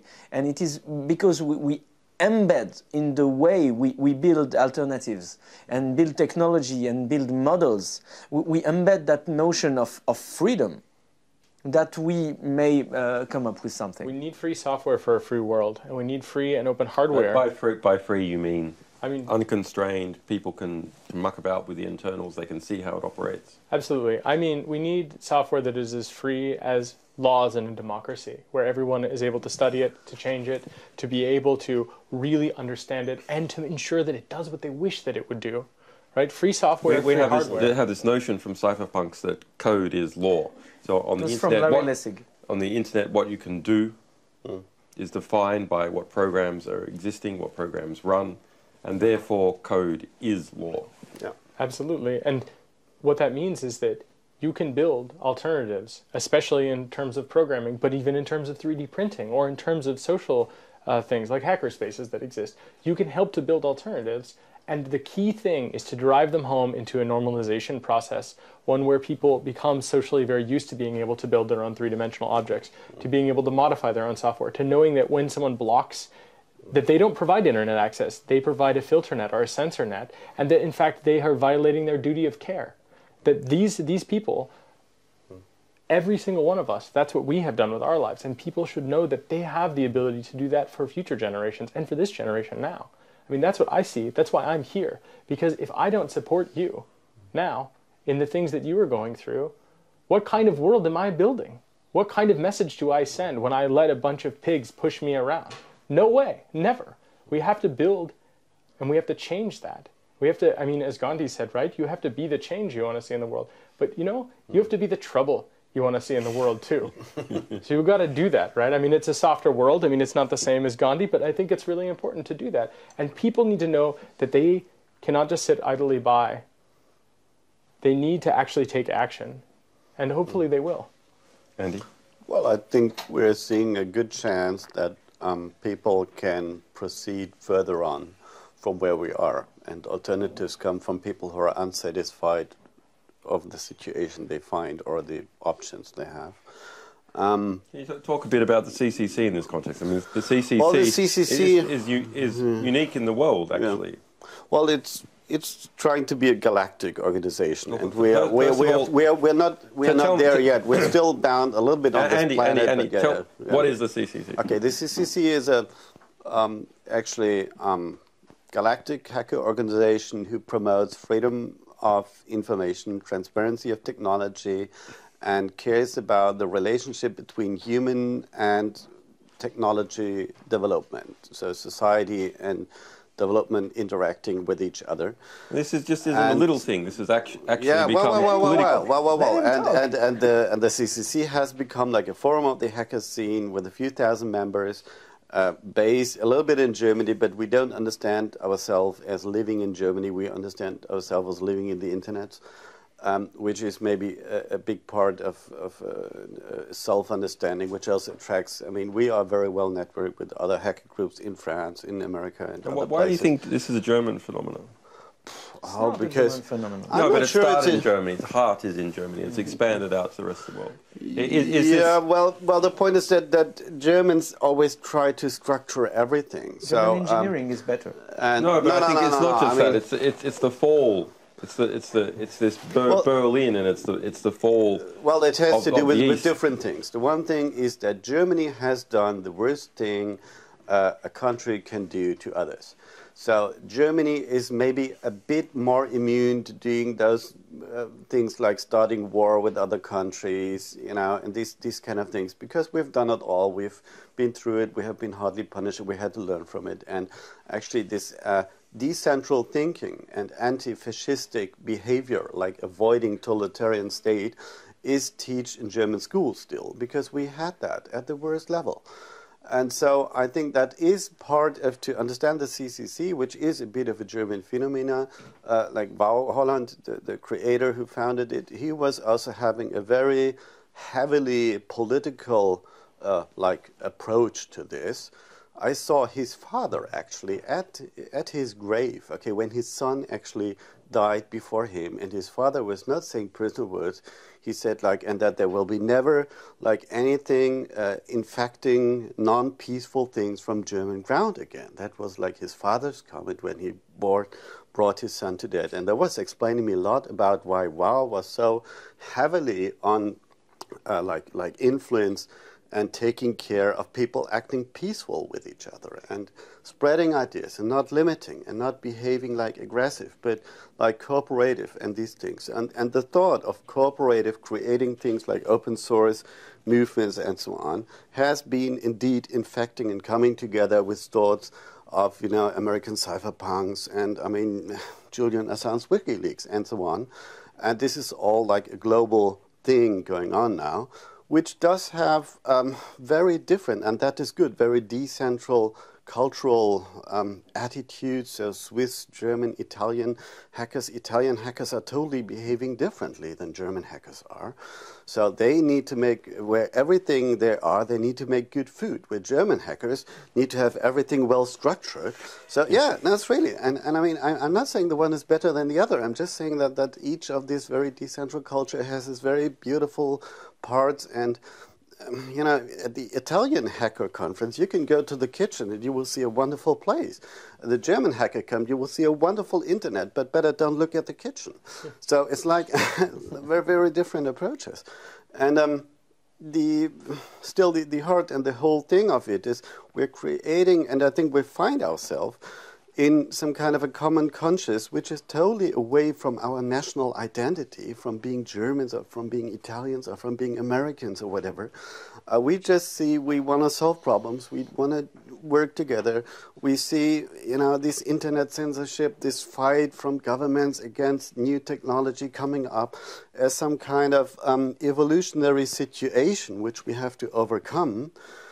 It's actually, we are on the way identifying solutions and not only problems, and that is the good thing. So right now we still have to fight a lot of bullshit, probably for the next, I don't know how many years.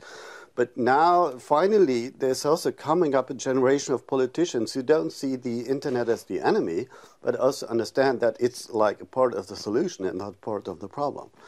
And I mean, still we have a world built on weapons, on power, on secret keeping, on all that, you know, economic framework and so on. But that is changing. And I do think we are very important in the policy making right now. So to discuss also the issues in a controversial way, and that was something that the CCC has managed for a long time. Actually, we are not a homogeneous group or whatever. We have very different opinions. I appreciate also we sit here together and we don't, you know, come with the best answers right away. We just come with questions and we crash our different ideas on the table and see what's the bottom line. And so that's the process I think that needs to go on, and that's what we need a free internet for. And we need here and there a bit provided by a good infrastructure that is allowing us to also understand what the hell is going on outside. So. Good. The wrap? Very good. Thank you, because you're other. Yes. Yep. Thank you. Thank you. Oh, that's the conclusion. Thank you, but I need to go to the loo now. Wait. Take a picture. You mean before I make pee-pee on the sofa? You don't give the camera to the director, you know that. You know. And can somebody take a picture of him taking a picture, please? That's for my personal record. So, okay. So So just push the button and make sure it's properly exposed. Well, it's it certainly is well lit. There's the override. Where's the override? Could we have a cameraman doing it? There you go. Pretty good. Macro, that's good. Certainly won't be allowed back in America with that on your camera, that's for sure. So, you know, I mean, combined with goatee, it's a very good. Go away. No, stop. Push the button on top of the camera. Just push the button on the top. Push it, and it should go back to normal. Yeah, oh, interesting. But how do you adjust the exposure? You just pull it down to this is the problem when you actually give it to a cameraman. There you go. What's the role of the producer, by the way? There we go. Thank you. Well, this has to be turned into 28. Wait, don't turn that off. Don't turn that off. Yeah, please don't turn it off. 28, seriously? No.